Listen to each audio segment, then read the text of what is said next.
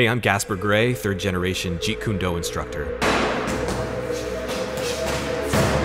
So I've been doing Jeet Kune Do for about 8 years now, studying under Sifu Eric Carr, who was a student of Jerry Petit, who worked directly with Bruce Lee. When Bruce Lee conceived Jeet Kune Do, he wanted to create an art that was focused in realism. No frills, no style points. Something that was focused on being practical and aggressive.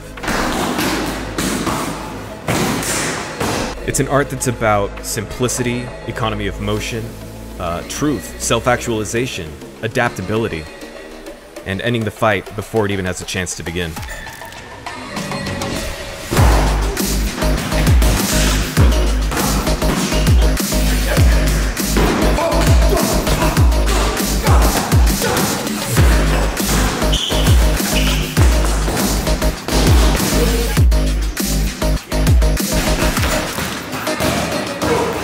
JKD is for everybody.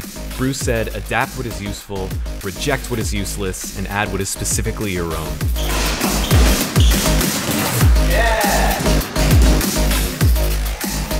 There are a lot of different reasons to do martial arts. You know, it's not just for the self-defense aspects, it's also for physical health, for self-confidence, mental focus. But I think the thing that all martial artists have in common is that we're trying to improve ourselves. And it's really about making everyone better, including yourself, and enjoying that in the community.